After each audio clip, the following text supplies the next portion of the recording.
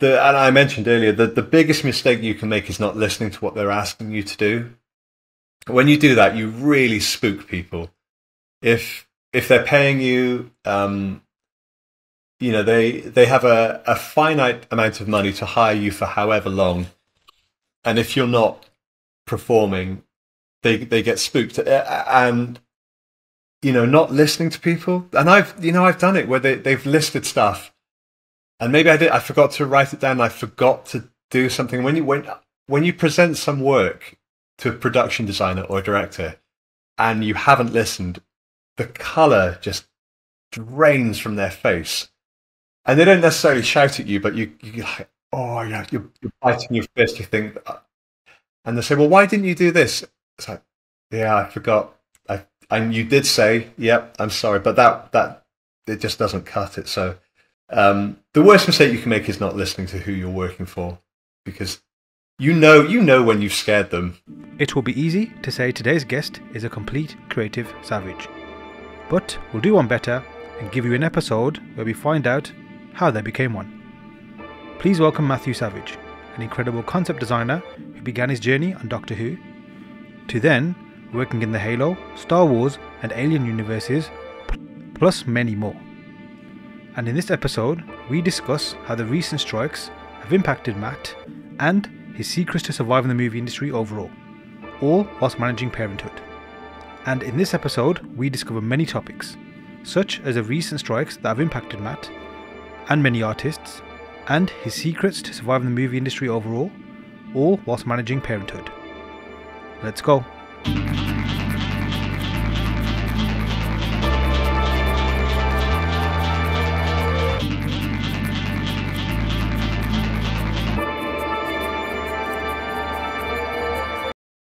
Hey everyone, welcome back to the Learn Squared podcast, and I'm delighted to welcome one special guest today, Matthew Savage. Welcome, Matt. Hi, Aaron. Good to see you again. You too. I'm so happy that you're on the episode. You've been on I have this like a long hit list, and then there's a particular names that are like I'm just huge fans of. So whilst this podcast is always about discovery, obviously meeting other creatives, there are some people on that list who I admire from their work and everything else as well, and you're one of them. So thank you for jumping on. But save me just rambling on. Would you mind letting people know who you are and what you do? Sure. I'm a concept designer, primarily for film and TV. I've been doing it for ages now, so I'm old. I started about 20 years ago on Doctor Who when that came back. That was 2003 or 4. I did that for a couple of years. I did art direction in TV, and then I clawed my way into movies because that was where I wanted to go. Mm-hmm. Primarily do hard surface, techie, proppy, interiors, that kind of thing. And I mean, a good 10, 15 years on site at studios, and then just before COVID, working from home. That working from home because I wanted to be with my family as opposed to being away. And I've been working from home almost exclusively since then. Cool. Do you prefer that one, or is it, like you mentioned, obviously it's a necessity thing? I'm in a similar boat, so I can totally relate as to the reasonings behind it. But at the same time, take the responsibilities out of the way. Do you have a preference as to which one you prefer? I guess they have the pros and cons, right? Yeah, it's pros and cons. The pros of being on site, I always kind of see it as if you're on site at, say, Pinewood, you're a filmmaker and you're part of the team. When you're working from home, you feel more like a hired gun, so, brought in to troubleshoot specific things. I love being in the mix. I love being at the studio. I love having my lunch on set, going to see the builds.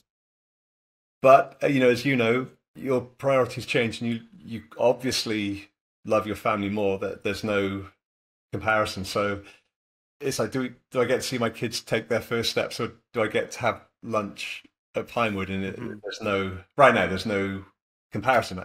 They're they're getting older now, so maybe as they get into their teens, things might change. I might go back to the studios more. Hmm.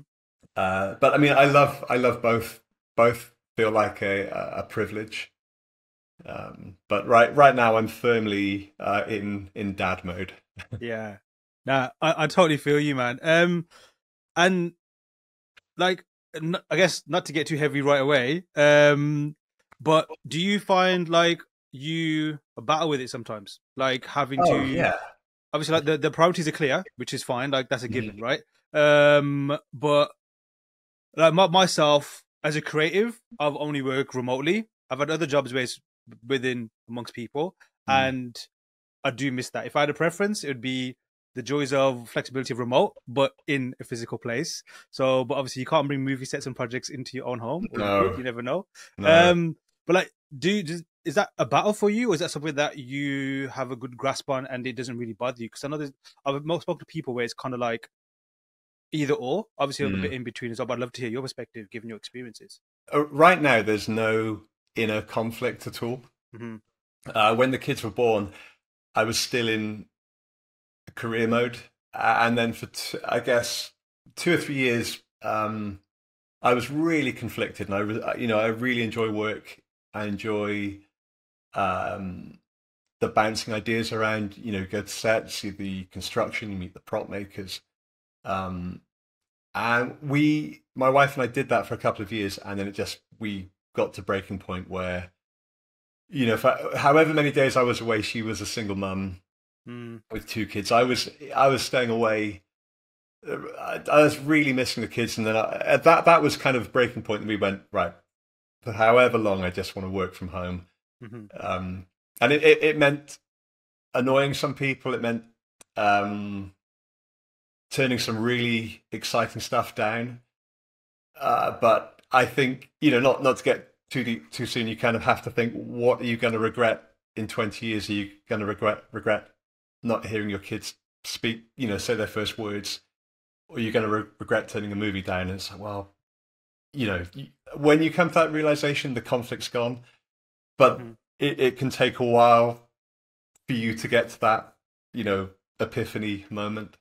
Yeah, now for sure. What was the switch like? Was it like and then you touched on it a little bit there, like obviously it did maybe ruffling feathers is a incorrect way to describe it, but obviously it would cause maybe a bit of disruption. Or there was some friction involved, at least perhaps with clients or projects. But how did you make the switch? Like was it something that you did abruptly? Did you plan it? Or Yeah, did it all kind of not fall, but normally with this kind of stuff it collapses into place and then you just figure it out yeah. afterwards? Well, I mean, I was on Rise of Skywalker in 2018. Now, my eldest, I can't remember, must have been 5 going to school. Youngest was 3, Right. and I just had this crunch week where um, I had to have a meeting with the director, and I think they were shooting, so he was like, "Well, he can meet you at lunchtime on Wednesday." So I went. I was in the studio, and I was going home Wednesday evening so I could do my half of the childcare, and the meeting obviously got pushed. So okay, well we'll meet on wrap on Wednesday. Okay, so I'll stay to the end of the day. I'll still be home by 9 o'clock. You stay to the end of the day. Right, the meeting has been pushed to tomorrow morning. Okay, you phone home. You organise childcare. I'll be back tomorrow morning. I have the meeting, and that just happened all week. And in the end, the meeting didn't happen, and I annoyed everyone at work. I Mm. annoyed everyone at home. I felt like I couldn't have worked any harder, and everything still went wrong. So that was like that.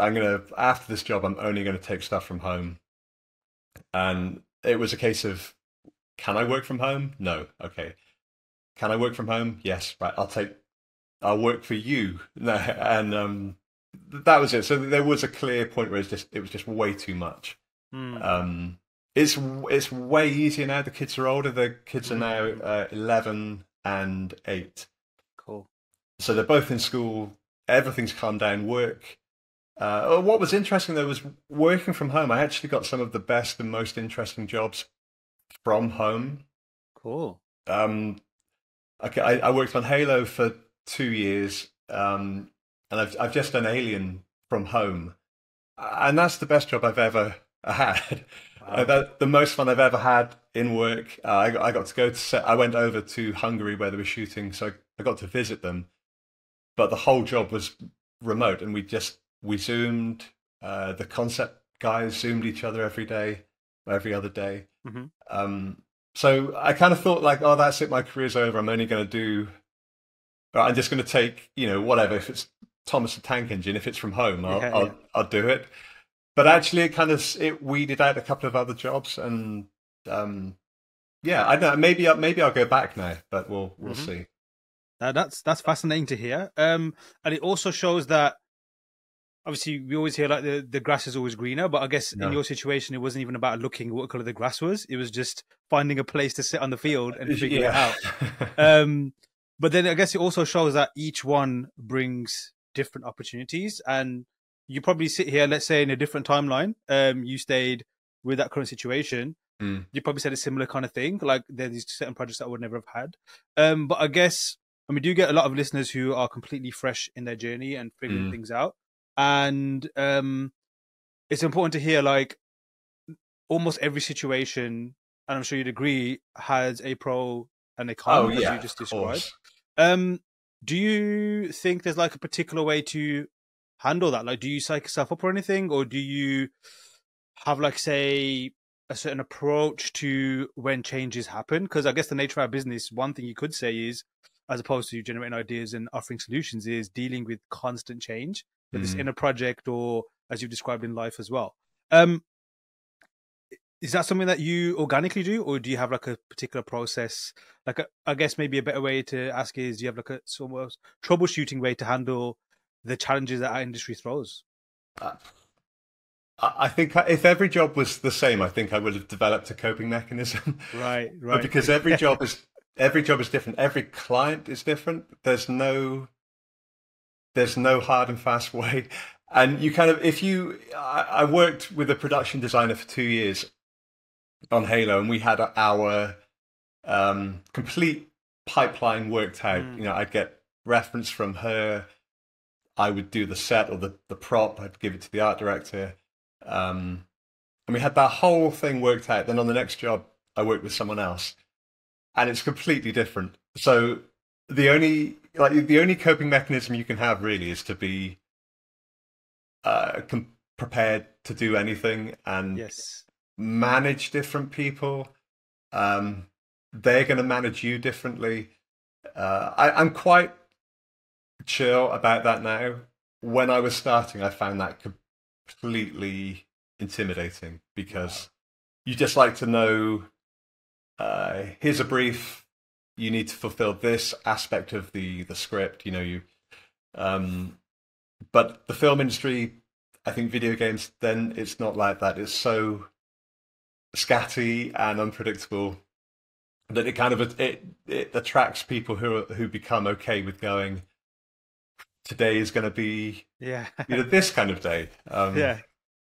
Tomorrow's going to be you know different. And sometimes on a job you might start. I've On some movies I started in one department, and when they've exhausted everything they need doing, they might move me to costume or to props, and then the person you're working for, he or she is going to have a completely different way Yeah. of working. And then sometimes you might work for a director who's never used concept guides before. Maybe he or she has come from lower budget TV or and they see the art department, they see they've got all these people ready to fulfill their vision, Hmm. and you can see they kind of clam up and they don't know how to manage it. Maybe they don't know how to Mm. read sketches, so you have to find a way to keep them comfortable without Mm. scaring them. Because if you scare them, you get fired. So Yes. Yes. No, that's so true. And um I like the way you explained quite very clearly like how it's always different. Do you Hmm. think that will ever change, or that's the cycle, that's the ecosystem That's that our it. That's industry the is? way it This is. is it, yeah? Like maybe if you worked for a video game company, maybe if you work in house for ILM or Lucasfilm, Doug Chang has a very established team. Maybe but even then, you have directors coming in. Um, the chemical mix is always going to be different, I guess. So no, just get used to rolling with the punches all the time. Yeah. You mentioned obviously like early on that it was something intimidating, which I think everybody experiences with Mm, anything when you start something new, especially when it's totally. like a career. Like just Yeah. add the word create something, and it just like um blows up exponentially. Um, do you still have any of those feelings now, or has that completely just become part of the process? Yeah, I want to go right up to the mic and say every job. Yeah. Well, so I mean, I've gone from job to job with the same team, Yeah. and there's a level of comfort every time I start a new job with a new director or a new designer. There's absolutely um, a level of, not angst is probably too strong a word, but intrepidation, I'd say. Hmm. Particularly if it's a job you're very excited to do, because we all have, as a freelancer, you have a job that's paying the bills, and then the next one could be on an established sort of cinematic universe or IP that you love.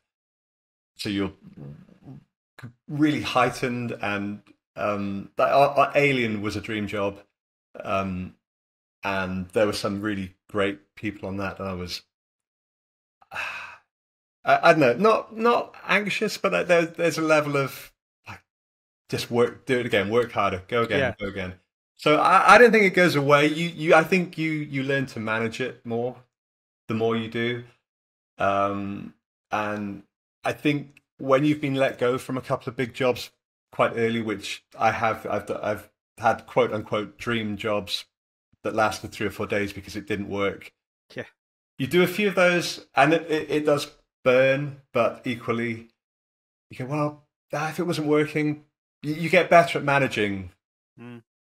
the paranoia and the angst. It doesn't go away. You can control it a bit more.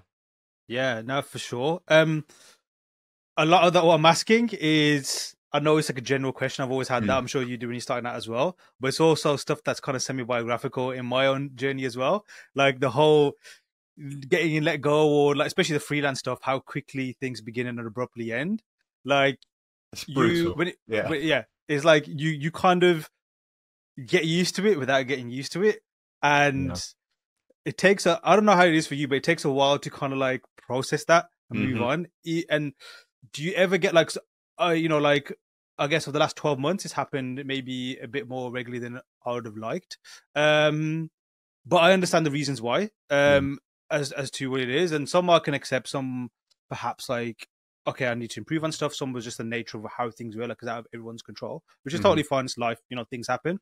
Um, but how do you kind of deal with that? Because I would say at this point in time, that little voice in the back of the head is maybe like, maybe just find something else to do that's maybe a little more stable, to be play it safe. Maybe you're not Yeah. cut out for this kind of thing, and that's an imposter syndrome thing. Um, how do you deal with that? Because obviously, as you've said, that's something that you've had to go through a lot.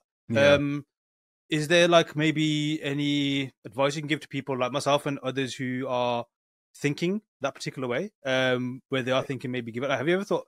Actually, yeah. Better question is, have you ever thought about packing it in and giving go? No, I haven't yet because Hmm. there's nothing else I can do. Yes. I'm locked into this now, and I've committed so much time. Um, I definitely there's nothing else. I mean, I'd like to do other things maybe within the film industry, but there's nothing else. No, I'm in. I'm a lifer now. It's way too late. Love it. And in terms of dealing, that again, it comes with age and it comes with experience. I'll be careful with um, not naming jobs, but I did a job where my uh, client wanted to keep a Skype window open all day.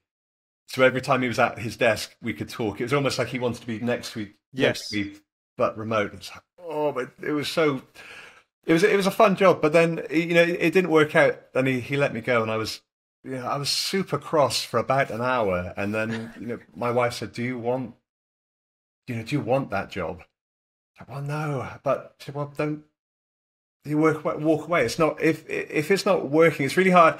I would never sort of go straight in if a young concept artist had just lost their job. I'd be really sensitive and I'd give them a week or two. But then you have to go back and go, well, if it wasn't working, you're better off out. Yes. You have to look at it that way, and you really are. You're better off not doing it. You don't want to hear that on the day, because you're either very upset or you're very tired. But that was for the best. And that, again, that's come from, it doesn't happen often, but it does happen. I know like the best of the best people who have been on a job, their dream job, and they didn't click with the director, or the director didn't like their work, and they were gone after a couple of days or a week. Right, that guy's gone. You know what? It's like, that's when imposter syndrome kicks in. But it's a chemical balance. It's a relationship, and if it doesn't work, when it works, it's wonderful. Like it's like working for a great friend who's, you're working towards the same thing. If it doesn't work, you are better off out of it. And people saying, "Oh, you're better off out of it," is a real cop out. That's kind of your go-to platitude when someone has bad news, but it is true. No, I absolutely agree, and I'm glad how you described it. Like they said, you're a lifer and there's no other way. When you mentioned that, like I had this same dilemma, like about before even getting into the industry. It was a case of I got into the industry quite late, like when I hit 30. And prior to that, it was a case of, do I even bother? Like, how long do you pursue the dream? And it was a case of that conclusion, that very thing, where it's like, I don't want to do anything else, and I can't do anything else, and it has to be this, and you kind of figure it out. But it's one of those kind of things here and there. And I guess equally, like I have worked in other industries where it's definitely way more brutal in terms of like just surviving. So I do remind myself in that instance as well. But I also like how you mentioned that it is something that you just need to kind of, like not so much accept, but acknowledge not being in it. Because I guess there's always that thing where you think you want to make it work. You think you can just work hard. You can work your way through it. But maybe sometimes it's a case of like, it just needs to end. It's a bit like with a project, right? Like you're doing a piece of art, you spent maybe, let's say a month on it, when in another instance, you could spend maybe a week and it's done. And sometimes you just it's best to start fresh and do it all over again. I'd love to know more about how you got into the industry. I think of all of our guests so far on the Lens Word podcast, your IMDb might be one of the most extensive. And it's one of the coolest looking ones as well, for sure. So, but like, I'd love to know the Matt who wanted to break into the industry and what led him to being the person that you are today. Sure. Well, I grew up not knowing the term concept designer, because in the 90s, without the internet, it was a much rarer term, much rarer job. I was aware that people could, I guess it was called illustration. I don't even think people referred to Ralph McQuarrie necessarily as a concept artist. He was an illustrator. Yeah. Same with Ron Cobb, all the people that really inspired me. I did a sort of product multimedia degree, and I graduated 2002 with no portfolio of note. And that was when I decided to get into film. So I had a degree that wasn't necessarily relevant. I didn't have any portfolio work. So I kind of went back to formula and built up a portfolio of work. I phoned, literally cold called Pinewood, different studios, and I got in on a work experience on a Thunderbirds movie. And work experience was basically making tea and coffee, a runner. It was like not even quite a runner. And I went to see the concept guys on that movie, and I had my portfolio and I felt full of myself, and I saw their work. So, oh my goodness me, this is why you're making tea and coffee, because you you right now you can't compete. You have to keep working. But I had my foot in the door, making tea and coffee, maybe designing the odd prop. So I did that, and then I had a full-time job on Batman Begins, and that was again art department assistant, which is the entry level job. Mm-hmm. Again, my work nowhere near good enough. They were very generous, and they gave me props to do. It's not low impact stuff, but kind of just you do that in your evening if you want to. That's fine. But that job as an assistant, I got to meet everyone. You're running drawings to different departments. You go to the DOP, you go to the chippies and the plasterers. So you get this overview of the studio, and you get to see the tumbler. On your morning walk around the studio delivering drawings. So, well, I'm not being paid much, and I'm the bottom of the run, but I'm on the Batman movie, so I was absolutely thrilled.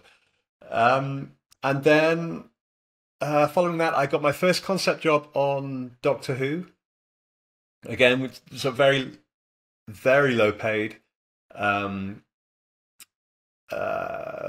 quick turnaround, but that was the best sort of baptism by fire, because that show is 1 week sci-fi, then period, contemporary, and that's where I kind of got my fairly quick workflow. Was occasionally like, design it today, they're building it tomorrow, it's on set the day after. It would be that, not every day, but some days would be super quick turnaround. And then very slowly into movies. So I decided I wanted to get somewhere, and then it took 5-10 years of slowly trying to compete with my contemporaries, and I was kind of working around incredibly talented people. Yes. Nowhere, not as soon as you go, I'm not on their level. But that's okay. You just keep going. You're here. They've let you into the room. Yes. Don't annoy anyone. Just help out where you can, learn from who you can, and then you slowly start to climb the tree a bit. What was one of the first things that you picked up that you thought, aha, like, okay, why did I not do this earlier? Or that's genius. And it's kind of became, at that point, perhaps maybe it's changed now, something that you became part of your workflow.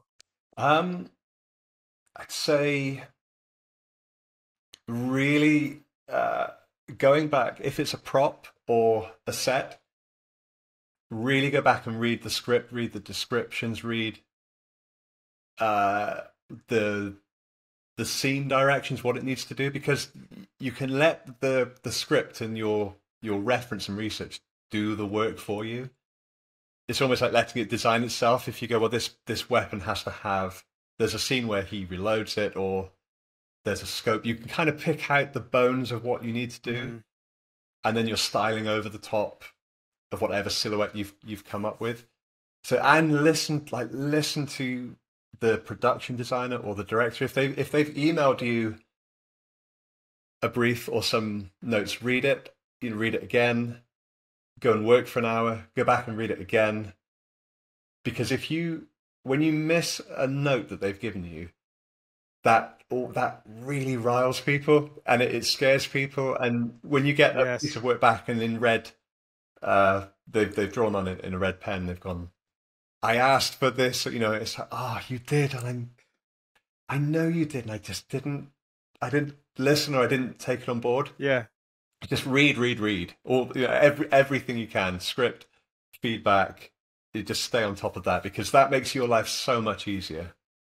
Interesting. So it's more a case of like just understand, basically, like not only just seeing the brief, but really understand it and pick it apart almost. Yeah. Do you think you found like maybe not secrets, but like some better avenues to explore whatever you were doing just by doing that, as opposed to even before you even like start making marks and exploring volumes and shapes, for example, just purely from reading the text and the notes? I love, if it's really rare, occasionally I'll get a brief on a Friday afternoon and I'll have 2 days just to let that kind of ferment in your brain.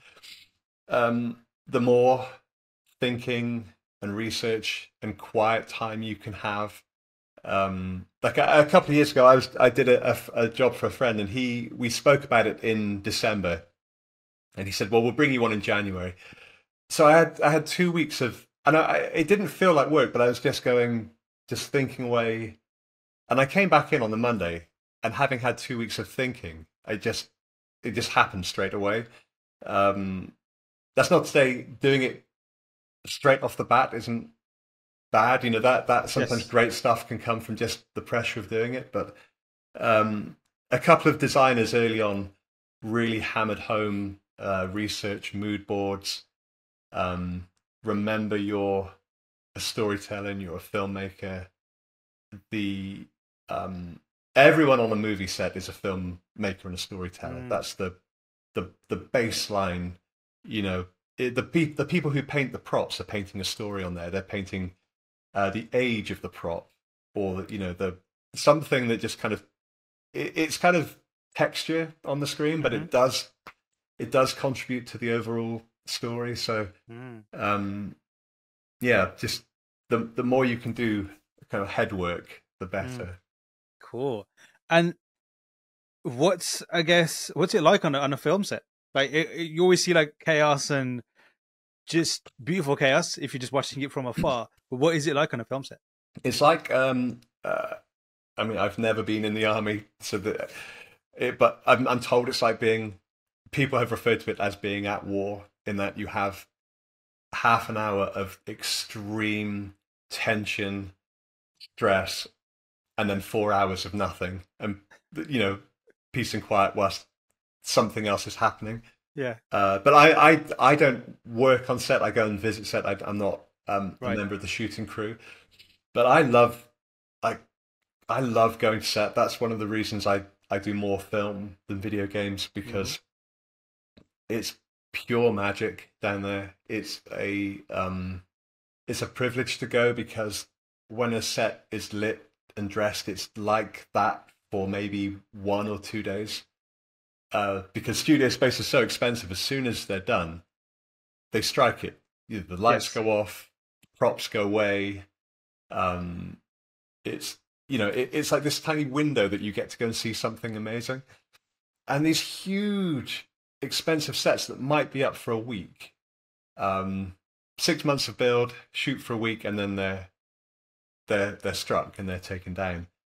So I love it. It's pure magic. Sick. Yeah, it's the best. And if you've been involved in the set, or you help design it, and you can see some throwaway mark you put on your drawing, and someone's taken the time to draw that up technically. It's gone to the plaster shop. The chippies have worked on it. Then it's been painted. And you think, that was like a throwaway thing, but someone's spent weeks taking that incredibly seriously. That it's a total privilege to go and see that. Wow. I mean, yeah, like if there ever was any, well, I guess there's many, but I think films is one of the ways you can really truly appreciate a pipeline from beginning to end, and everything that connects into it and gets taken out of it and whatnot. Like with film itself, does it ever? Sorry, back to the film set. Sorry, does it ever get boring? Do you ever get bored of it, or is it always? I don't. You get a bit complacent, because if you see anything all day every day, the shine goes a bit. Yes. Then you just feel like a dick, because like no one else gets to see it, and you can shake that off. When I was on one of the Star Wars, we were in a studio above. We were in the offices above the studio where the Millennium Falcon was, and me and my buddy Chris Roseborn walked under the Falcon to lunch every day. And the first 2 days, like, oh, dude, this is so cool. And then by Wednesday, Thursday, you don't even look up. Yeah, yeah. That's. But I think I don't know. There's a definite charm to that. Like, I guess to get maybe philosophical. Like, no matter what awesomeness you see in front of you, how it was made, the human mind will always just get desensitized to it. Totally. Like, there's very few things that you can just constantly be in awe of. And yeah, like, I mean, I guess that's why people have addictive personalities like myself are always kind of looking for that same hit again and again, or new ones. But then at the same time, maybe like it's always like a moment of reflection where you think, wow, that was awesome. Yeah. Or when that kind of awesome thing hasn't happened again, you're thinking, that was great. Like, it's really tricky. You're kind of you end up chasing different highs as well. Yeah. Because Alien, which I finished earlier this year, was a complete high. And you have to recognize that I'm not going to have the same emotional high on the next job, because it can't be that important to me again until maybe something else in 4 or 5 years that will spike again. And yeah, you're right. You kind of I can't remember how you put it just now, but you have to manage. Wow, this is amazing, and as become mundane. Actually, remember how special this is, and also, if you could, the 15-year-old me would be so cross with me now if I wasn't bouncing around excited about everything. Yes, because he wouldn't believe that you get to do all of this stuff. So you can check yourself every now and again and remember, like, it's super cool. Oh no, for sure. And I think that's a message to any professional in any career, especially one that you want to do. For sure, because like work, no matter what you do, is work. Like it's maybe it'll never, by nature, it can't be a positive, because work always means it's a cost of something, either of energy or of output, and not almost everything combined. So no matter what you're doing, anything on a job will always hit you. You'll get tedious, you get bored, you get like fatigued, obviously. And these are all natural things. And sometimes you can be like, oh, why am I doing this? But then, you remind yourself, especially in our career, like the stuff that we get to do, it is very, very cool. Yeah. And do you want to get a real job? Yeah. I've been there. I don't want to go back. You get to do something you love. And you're right. It is a job. They're compensating you with money for your time. So it is a business agreement, an arrangement. But equally, you've spent the time to get to a point where you can do something you enjoy for work. So, you have to remember not to moan, because I remember when I started, I'd look at concept guys who are my age now, and they were moaning about the job, moaning about this and that. And I remember thinking, I want your job so badly. Why are you moaning about this? And then you get 20 years into your career, and you do get a bit jaded. The shine has come off it a bit. But then, you get to meet new people. You get as a freelancer, if the job's going badly, you only have to stick it out for 5 months, 6 months. That's not like having a full-time job somewhere you hate, where you're going to be there for the rest of your life. I can stick out a year on a job I'm not enjoying, because it will come to an end, and you can leave on good terms. So just do the work, it's it's not that bad. No, for sure. And I think, I think that's definitely a positive. What I like about the industry, like almost everything is finite. Like there's nothing that is perpetual. Obviously there are certain IPs that will always continue going, but things shift, things change, or maybe you shift and you change and you pivot to something else. But I think there's definite value.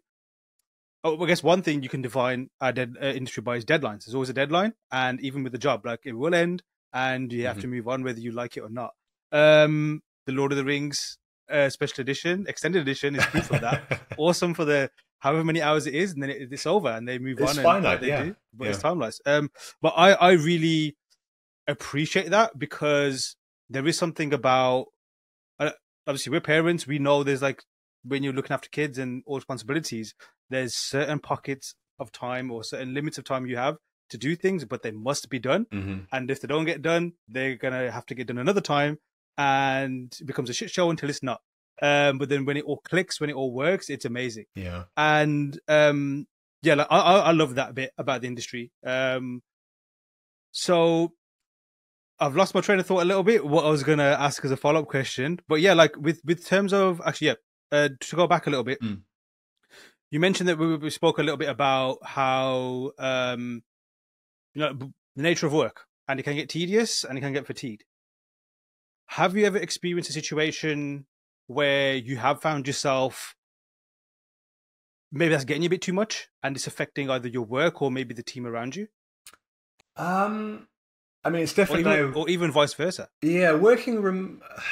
I mean, I can't say what the job was, but I was on a job where I was in more of a lead position, and the whole thing was going south. It wasn't a particularly enjoyable job for anyone, and I remember sort of standing back and thinking, "You're not being the best lead right now. That when they can see that you're not having a good time, you have to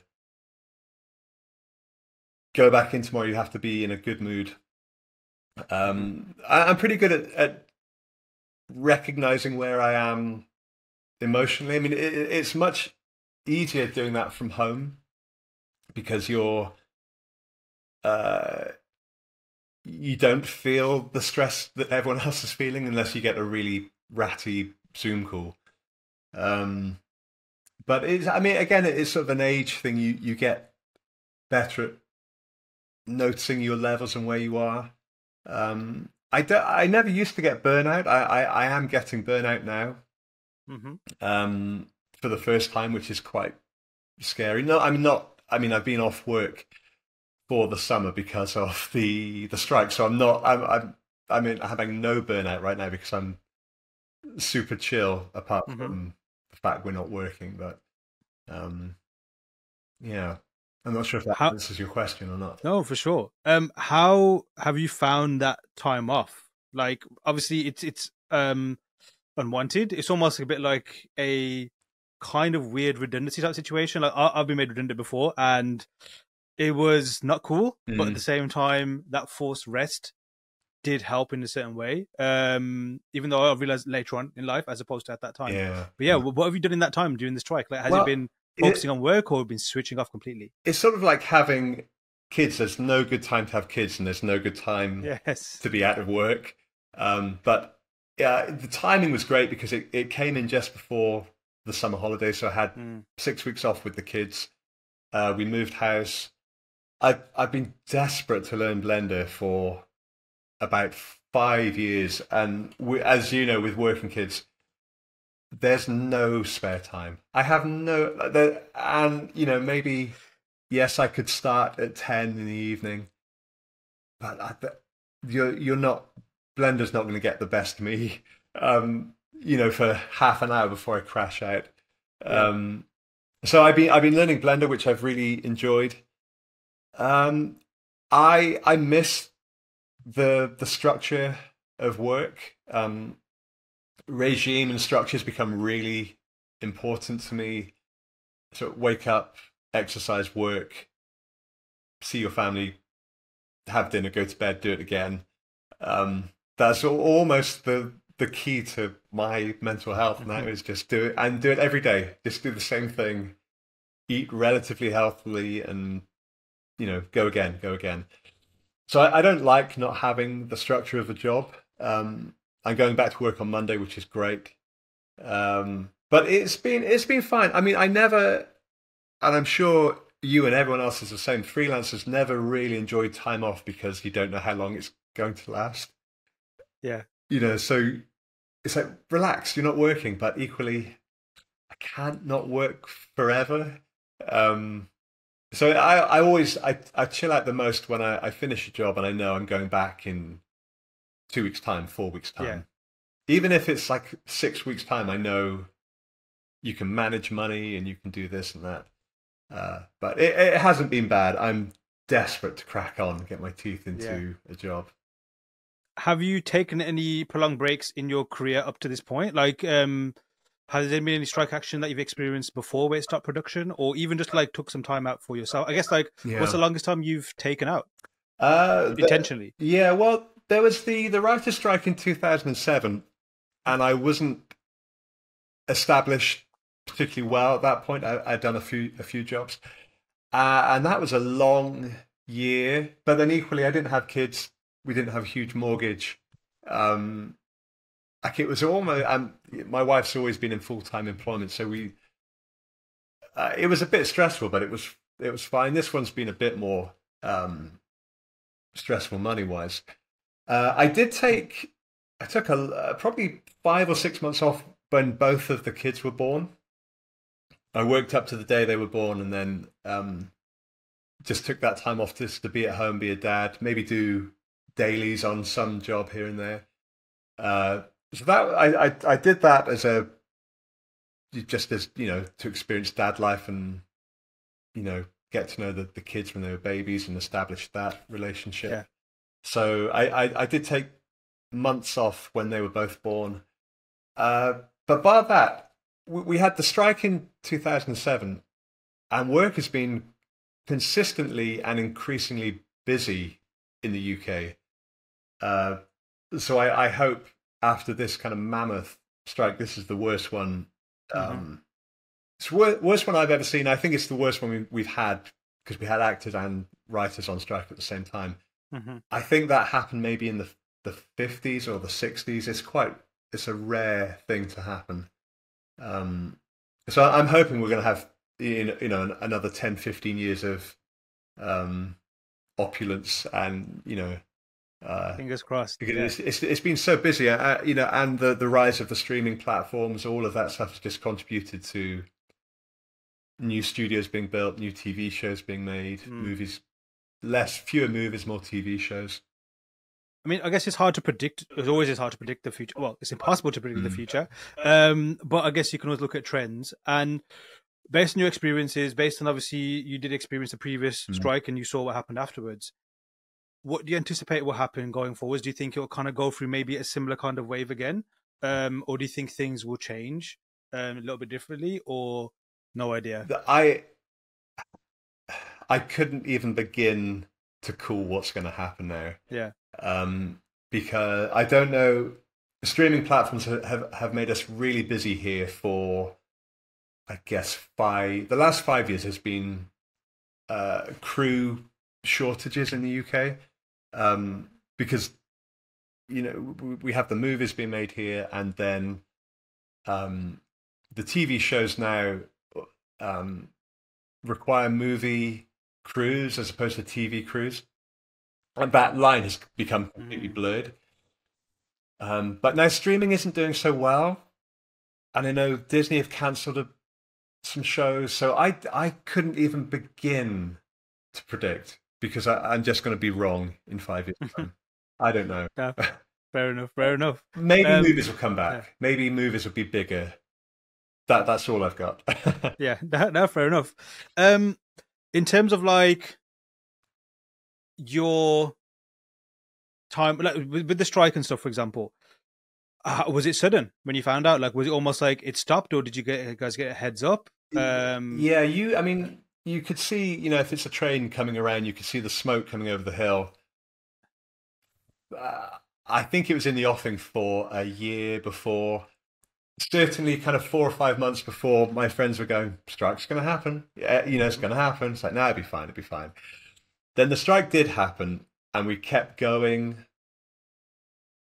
Probably I worked 4 or 5 weeks into the writer's strike, and then the actors kicked off and everything closed down. Yeah. Anything that involved American union members. So, I mean, all the moves at Pinewood, Shepton, and that happened quite quickly. The cascade of things shutting down, but it was. I mean, it's like COVID. You could see it coming. It'd be fine. Right, we're all. No, it's not. It's not fine. It's here. So yeah, we did. I mean, I guess it's like, and through that time, obviously, you would have been speaking with a lot of your colleagues, a lot of people that you work with in the industry, and obviously with your own thoughts as well. what was going through your mind at the time? Like, was it a case of, okay, we just got to stick it out, trying to make things work? Or was it strategizing, thing, okay, I got to do something else now. This is the time to maybe do that thing I was putting off. Like, what was you going through at that time? Yeah, I've been waiting. I mean, it took a writer and an actor strike for me to learn Blender. That's kind of, if I've ever had, because I don't know how you learn software, but I need to give it my full attention, Monday to Friday, 9 to 5. Right. Otherwise, it doesn't go in. I can't do half an hour in the evening. I need to go, right, this is your job, treat it like work, and do the same hours as if you were doing a job. So I knew, we were always going to go back to work. The studios are too big to not make movies and TV shows, so we were always going to go back. It's just how long can you wait? Sort of at the limit of I'm going back on Monday, so it's all fine. But any longer, and I'd be again a bit nervous. But no, Blender was my thing. I did during the strike. I was going to do Blender in COVID, but then you can't learn Blender in a house where your kids are being homeschooled. Yeah. No, totally.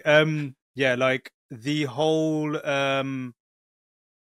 COVID thing at our house was just my productivity levels and my growth as an artist plummeted. Like, it was almost stagnant until they went back to school, because as you know, with kids, like, they just need so much resource and time and energy from yourselves, and it's impossible to not give that, and you shouldn't not give that when they need it. Something has to give, and it's always like something that you sacrifice yourself. As you know, it's like being a new parent. Mostly it's always sleep at the beginning, and then that faces it all, and then it's other things here and there. But yeah, like, I totally understand that. And I guess on one hand, though, when you realize when you don't do something, you do tend to just ignore, or you realize what you didn't really need to do because you forgot about it. But then the ones that are kind of like, I can't wait to get back to that, or I really want to learn this, you kind of know what's a priority. What were you using before Blender? Modo, which I think by all accounts is quite similar. It is. Yeah, I'd say, yeah. I prefer the modeling in Modo to Blender, but the rendering and the lighting, like Blender, you just can't touch it. It's so much better, quicker, and dare I say it, fun. I mean, learning software is agony. I find it for however long, a week, 2 weeks, it's just pain, and then all of a sudden it becomes really fun. And that's kind of the reward for sticking it out. So I love learning software, but I just need to do it by myself. I can't do it on a job. I'm not that kind of person. I know some people will learn software on a job, but I'm too paranoid about I need to produce the work today, so I always fall back on what I can do in Modo. I totally concur. Like, my intro into 3D was originally Alias, but it basically what's similar to Blender was Maya. And even when I started using Blender, I still kind of kept Maya there just for stuff, because I know what I can get away with when it needs to be done. And Blender, I'm still figuring it out. I didn't know how to fix things when I broke things. In Maya, I kind of do. And I'm going for that with Unreal now at the moment. But you're right in what you say. Like, it is painful until something clicks and thinking, oh, okay. And then, the floodlights open. But I'm similar to yourself. I enjoy it when there's not a need for me to do it. Like, I'll happily just plod around, figure things out. What does this? What does that do? But yeah, when it comes to a job, it's like, oh, I need to do it by this time. Definitely. And you waste so much. I mean, it's not a waste, but when you're doing it as part of a job and you're trying to learn at the same time, some simple things can take an age. So is Blender your go-to now? No, I'm running the two parallel. I haven't had time to get the modeling down. I decided to. The first thing I'd learn is their lighting and texturing, the node system, so I can. I'm always kind of planning for a job to phone that day. So if I had to go back, I could model in Modo and render in Blender. Hmm. So that's where I am. I can do a bit of the modeling in Blender, but even like my muscle memory is just still holding me back. Hmm. I mean, I would love if I could just take a year off and just do my own thing, 9 to 5. But that's not going to happen till I retire. So And how long did it take you to get into Modo? Was that something that you fell into, or was that recommended, or that was have you tried different complete softwares prior? necessity. I was on the Force Awakens. I was using SketchUp, and I was really at my depth, and I saw the stuff. I was in the UK. I was seeing the stuff coming from ILM, and they were all using Modo. And I was just like, deep breath time. You are not competing with them. You are not on the same level Yeah. at all. So we had a 2 week stand down when they were doing script work, and I went 9 to 5 Monday to Friday learning Modo, and I got the basics in 2 weeks, enough to go back to work and use it. But that was a kind of a not a shotgun, being held to your back, but I really Hmm. felt like you'll find times in your career where you just think I have got to contend on their level, or Mm. you're going to go. And I think SketchUp had really served me well up to that point, but I just had to use big boy software at that point. And do you see anything else on the horizon happening now? Like, is your switch to Blender purely for the obvious reasons as how popular it is, and obviously it's free and what it can do, or is it more so it's almost industry standard now? I industry standard. I really love the community. The On YouTube, you can just find stuff. I have a scene. I need to make it snow, or I need a thunderstorm, or it's just out there, and I can't find that for any other software package where you can just. And I think that's happened because it's free, Hmm. and kids with no job and no kids of their own have just become these absolute wizards. Uh, It's uh, insane. and they share, they share their info. So I need volumetric lighting, or I need reflections in the concrete, and you can just do it straight away. Mm. Um, so if you have a base knowledge, and you need to bolster it because every job is different. You might be doing Arctic, snowy, icebergs, whatever. You can just dip in and do it. Mm. So I love the community. I love. I mean, the fact it's free is just insane. When I started, Maya was the. I think is Maya still the industry standard for. I think animation or big production. I think there's definitely a specific use for it Yeah, because of how integrated it is into the industry. yeah. Um, But that but I Maya sus- was it, yeah, so, and yeah, it was so expensive. And you're like, well, how am I gonna? I'm a student. How am I going to learn Maya? Well, where can I get a copy? Probably be a hack copy. Where now, we've all done the donut tutorial. yes. It's just all out there, and it's like this. It's free, so it's incredible, and it's completely different to the environment I uh, began in. Mm.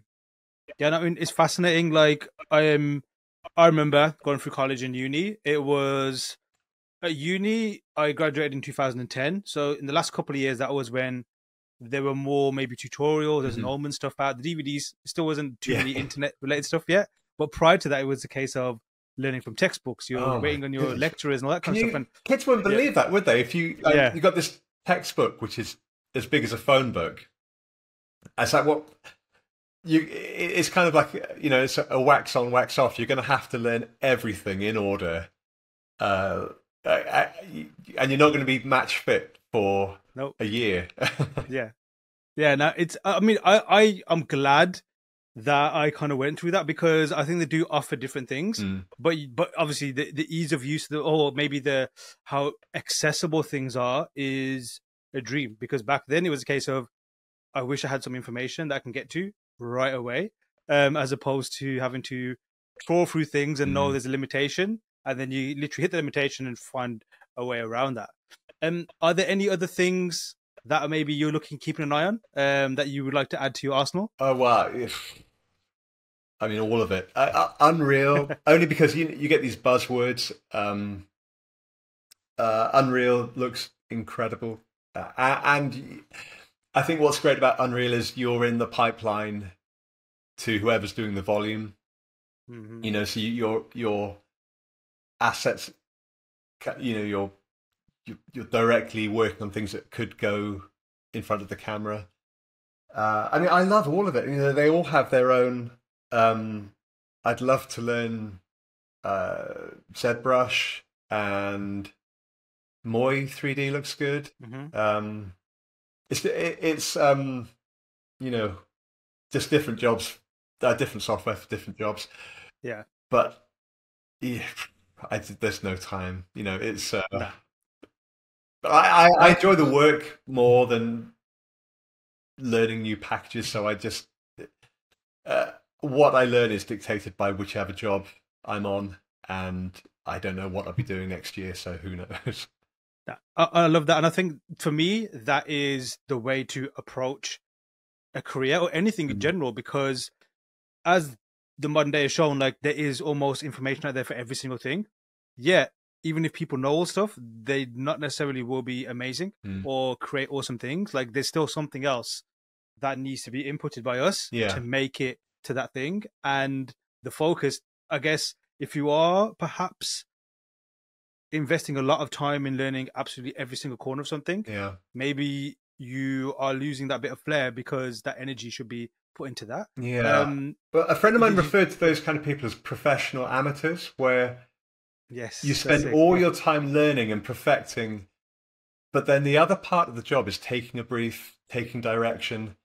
So, I've been on jobs where they've hired people who can do these insanely beautiful pictures, renders, but then the art director will say, well, we can't build this, and then they've got panicked because they're so good at doing that specific thing. It's more like illustration as opposed to some pipeline design. And no disrespect to anyone doing that kind of work, but there's just different ways of working.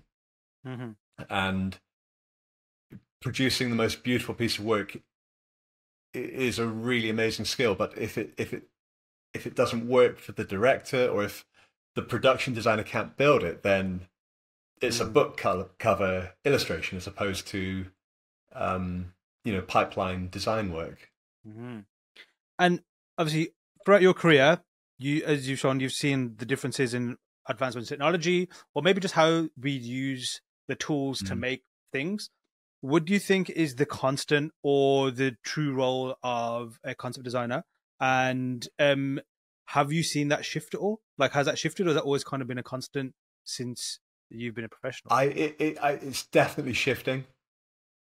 I think the distance between the art department and VFX and post has receded massively. With so when I started, my first job was the last job I ever used markers on the job, in my day-to-day workflow. It was just at the beginning of everyone going laptops, digital, computers. So I feel quite lucky to have straddled the final minutes of the analog concept. I mean, that's coming back. People love that kind of work, and I still do. But it's not quick enough for work. So, at that point we were very much in the art department. But now, if we do a design and it's approved, we've probably done it in 3D. So we're talking to Previs, giving them our geo so they can put it into the Previs or VFX. I guess in a way it's good because we concept designers and artists now have the ability to do the early doors pitch work on a movie. If that works out, you might go into production and you're working on the sets being built. And on the last job I was on, I did pre-production, production, and then I did post. I did some matte shot designs and some, because the director and the production designer liked what I did at the other 2 points. The good part of this shifting responsibilities. You get to do a bit of everything.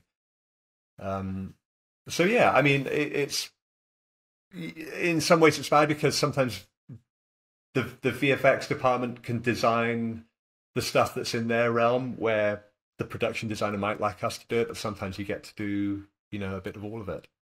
Mm. And what would you say has, or maybe not, but is there been a constant that you've always seen that's never changed? A concept designer or an artist has or needs to either provide or at least have within themselves to be successful? Yeah, I guess it always helps having good people skills. I guess people skills is the constant you need to have, because you have to work with people who are maybe pretty chipper and happy in pre-production because everything is okay, and then their lives are going to get turned upside down when they're shooting, and then they're going to be more stressed. They're going to be potentially a bit shorter with you. They're going to have less time to give you feedback. So I think you have to have the people skills to know when they're having a really bad day. It's way worse than the day you're having drawing. If they're off managing budgets and people, say that the production designer might be handling a really hard director, a producer is on them for budgets, and if you go to them and you're moaning about if they've given you a prop that you don't want to do, and I've seen it happen where people go, I don't want to do this. It's almost like it's below them. Have a bit of understanding of what everyone else is going through, and if so, you spend 2 or 3 days designing something you don't want to do. It's not the end of the world. Just try and look at the people in the pipeline. Look at the people before and after you, and think about their days. So the one, if there is a constant, it's good people skills and knowing, just reading the room, I guess. And from your experience, because obviously one beautiful thing that I've appreciated over the times that I've worked within teams and doing the things that I've done is meeting people, speaking to people, and the vast variety of different personalities and the way to communicate and all the nuances and everything else that contributes to that. It's fascinating, and it never bores me, and it's always like, wow, cool. Even the good and the bad and the ugly, all that it rolled into one. From yourself, like, how did you develop those skills? Like, is that something that, like with almost everything else, like, was it on the job? Yeah. Or is that almost, would you say, part of your nature? I mean, I'm a fairly agreeable person, which sort of holds me back and keeps me afloat at the same time. I say I learned those skills by making many, many mistakes. And we all have egos, and you can let your ego get out of control. But, the older you get, the more you can control, you can manage that. But when you start and you're in the art department and you meet the designer and the art director, you have no idea what they've had to do to get that job, and you have no idea what their day has been.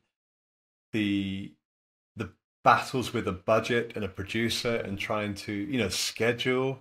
You could be building a set that's up in, say, 3 months' time, and the actor who's going to be on that set, his or her schedule changes, so that set comes forward by a month. That's huge, and that's a total. I mean, it's more than a headache for them. That's kind of right. Okay, well, we'll build over here. We'll build a half the set that we need. Whatever. That's really hard grown-up work. So, if you go to a designer that day and you have a complaint about whatever, the temperature of the room or something, and people do it, they're gonna lose it with you. So I'm sure you've done the same. I'm sure everyone listening has done the same. You have to make a couple of mistakes. You're going to be a bit of a dick at some point, but you just have to learn from it and move forward. And you'll find there's a post 35 years of age into your 40s, you've done enough, you've read enough rooms to know when you can get away with being a dick and when you can just sit down and do the work because you're being paid well to do something you love. Just grow up and do it. Now for sure. And I think, yeah, it is one of those where it's one of those that you will learn from mileage. Like your XP will go up with every conversation that you have, every mistake that you make, every win that you have as well. Yeah. It is something that I guess, although there's a lot of stuff out there where I guess you can kind of mask how to communicate well or sound like you're communicating well, but it's very hollow. A lot of it is just do it live, get yourself stuck in. Totally. Yeah. I mean, it's hard now post COVID. I think everyone's a bit more introverted, and I feel really lucky to have had the bulk of my career pre-COVID in a room with other people. Because if I was trying to develop my team building skills, my management skills at home over Zoom, that's really, really hard. So I worry slightly that we're going to be there's going to be a generation of introverted people who will struggle with teamwork. But there's nothing you can do apart from taking a deep breath, being thrown in at the deep end, and making a whole bunch of mistakes. You just have to make sure your mistakes aren't catastrophic, career-ending mistakes. Yeah, which they won't be. You can't unless you go in there with, I don't know, violently attacking people. You're not going to make a catastrophic mistake. You might look a bit daft, but no one cares really. You just move on. I'm glad you mentioned that because I mean, I guess by the sounds of it, like with the way films are made in general, it just seems like a constant series of adjustments or mistakes or failures for whatever reason, and there's constantly rebuilding from that. Yeah. And yeah, you kind of answered this just now, but just to clarify even more, like, what is the worst mistake you can make even? And almost, is it a case of the part of the job is maybe the secret is learn to embrace the mistakes, and how do you, like build on top of that? Yeah. If I'm trying to think of, I mean, I've made my fair share. I guess and I mentioned earlier that the biggest mistake you can make is not listening to what they're asking you to do. When you do that, you really spook people. If they're paying you, they have a finite amount of money to hire you for however long, and if you're not performing, they get spooked. And not listening to people. And I've done it where they've listed stuff, and maybe I forgot to write it down. I forgot to do something. When you present some work to a production designer or a director, and you haven't listened, the color just drains from their face, and they don't necessarily shout at you, but you're like, oh yeah, you're biting your fist. You think, and they say, well, why didn't you do this? It's like, yeah, I forgot. And you did say, yep, I'm sorry, but that it just doesn't cut it. So the worst mistake you can make is not listening to who you're working for, because you know when you've scared them, and I think you have to. Designers and directors are working so hard, and they're human, and they're paranoid, and they have all the anxieties you have. They just have it on a way bigger scale, Yes. with different people putting pressure, cracking their skull at the studio, squeezing down on them. So you just have to make their life easier, and not listening makes their life way harder. That well said, and it's definitely advice that should be heeded. And to be honest, it's one of those, like, when you're growing up, you're always told, when it's like, let's go back to school times. You've got assignments, you've got essays to hand in, do it early, but we never do. We do it last minute, and we always learn the hard way. And then you remember, shit, I was told then, I never listened. And maybe something about growing up where you listen when it's too late sometimes. But at the same time, if people are able to listen now, get that in there, or have it at least in the front of your mind. When these mistakes are happening, you can categorize it and understand what's happening, and then just move on. And I think, like you said, you nailed it. Like, it is a case of, if you're going to fail, understand why, and then just move on and try not to do it again, or at least understand what are the causes behind it. So you can kind of like, have that fire extinguisher. So if you see the fire, put it out before it spreads to the whole room, and everyone's got to wear gas masks and all sorts. Matt, one thing we haven't spoke about is your amazing work, your exceptional work. Your body work is just like always see you posting stuff, always check your work regularly just to see as a source of inspiration and as a benchmark because it truly is exceptional. And I was lucky enough to attend your talk at Concept 101, which gave me a lot of cheat codes that I was looking for. Oh, that's great. I'm really glad to hear that. It was truly was. I'm in the process of like just rebuilding my portfolio to something that's very dated. So something that's more accurate and more representative of what I can do. Sure. That's you and everyone else I know. There you go. And yeah, like the way you do things, and the reasons why you did them and how you explain them, that was absolute gold. So I do thank you for that's really good to hear. Thank sharing you. that knowledge. Why hard surface? How did you get into props? Obviously, you explained how you got into the industry and the things you did. Yeah. Was it just as a result of that's what they needed, or has that been your passion? I think I thought about that a lot recently. It's definitely been my passion. It's kind of been. I was at years when I was a teenager. I had the book. It's called The Book of Alien. It's the making of Alien, and I was obsessed with Ron Cobb and H.R. Geiger, obviously and predictably, as we all were at some point. And I looked at Geiger's work and I loved it. And I thought, I'd love to do that kind of thing, but his work was so beautiful. I couldn't see a way to do it. It was airbrush, and I thought, I tried airbrushing and I just couldn't. It was like this. It was completely unattainable. And I was obsessed with Ron Cobb's work, and that was markers and pens. And I had those at home, and I bought the pack of markers. I had pens. And that just felt like I was at a crossroad, and I could have gone into dark, creaturey stuff, or I could have gone techie, and I forked that way, and I just didn't stop. And the stuff I do in work now is what I was doing in school, but just on a different level, a different level of understanding. But I love tech. I love engineering. I find engineering absolutely beautiful when a piece of machinery works and folds and the pistons compress. So it's just my thing. And again, I'm in too deep. It's if I had another lifetime, I would go down the ZBrush creature, but I'm a natural fit for doing that kind of thing. Wow.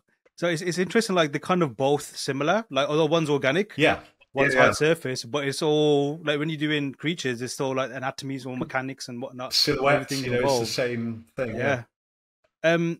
Have you had any opportunities to do any creature stuff, or has it always been whatever like your specialty? Yeah, not really. I mean, I've done costume and creature stuff when it's been mechanical. Mm-hmm.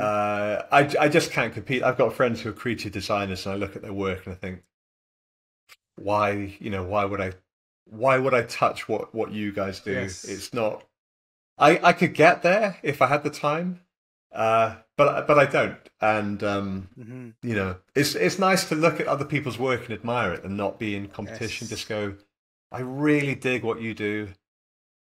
There's a calmness and a peaceness to appreciating something. Maybe I'll do it in my spare time, but I'm not going to touch it. Give me a spaceship or a prop, then I can do that for you today. Music to my ears. Spaceship or a prop, I'm done forever. That's it. That's all I need on the menu. Again, not only amazing body of work, a rich, storied career in terms of the projects you've worked on, which has been maybe favorite's a wrong word to use, or maybe a cheaper question to ask, because I'm sure each one has its merits and pros and cons, and each one has led to something different in your career. But which ones really stand out for you, or you're close with, in terms of how they have affected you? I mean, it's really exciting to think that the last project I did in my 40s was the most excited I've ever been in work. Alien was fantastic. I mean, maybe I can come back and talk about that in a year's time, but it was that just meant so much, and it was the first time in years I felt like I was part of a community of people working on the same thing. For whatever reason, the concept team got in touch and stayed in touch, and we text and we Zoom whenever we can. Even now we're off the job. That's amazing. It was a combination of subject matter I love, a really great team, great concept guys, great director, great production designer, and being given the stuff I'd like to do. Like in a script, there's a hit list of what needs to be done, and Fede just gave me the stuff if I could have cherry picked, which you never get to do. Yeah. I would have picked the stuff they gave me to do. So, wow. And it's quite nice, at this juncture in my career to do one of the most exciting jobs I've done. But as you say, they're all deeply personal. I worked on a movie.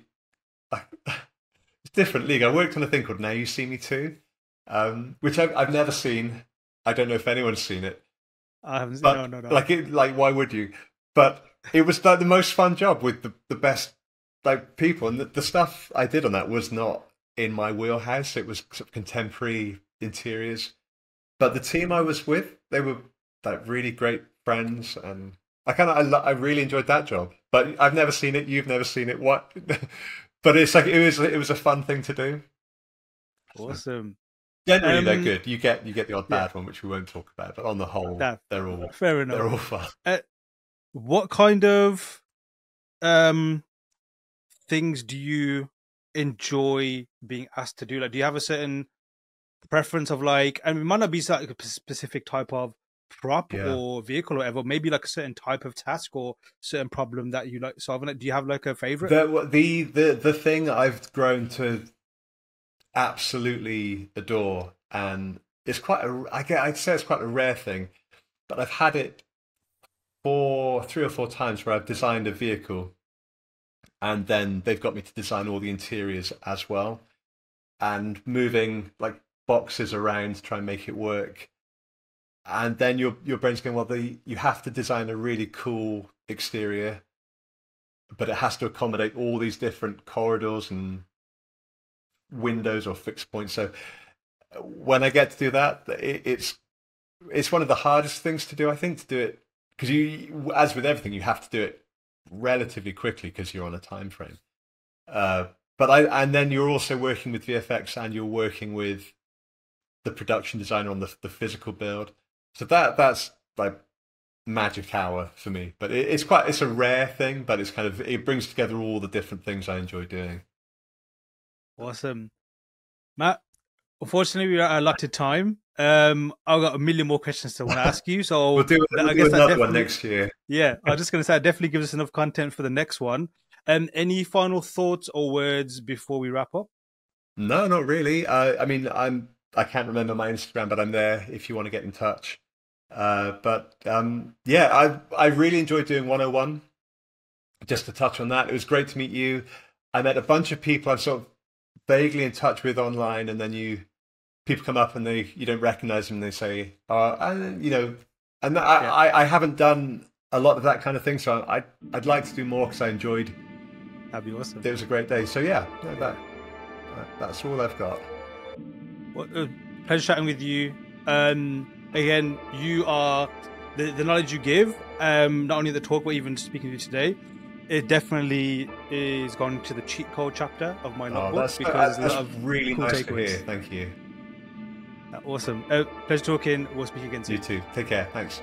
A huge thanks to Matthew for his incredible insights and for reinforcing the benefit of sticking to what you love. Hit the links attached to see what he's up to and give him a follow. And remember, you can work on your own creative journey by heading over to learnsquared.com. I've been your host, Aaron Dander. Till next time.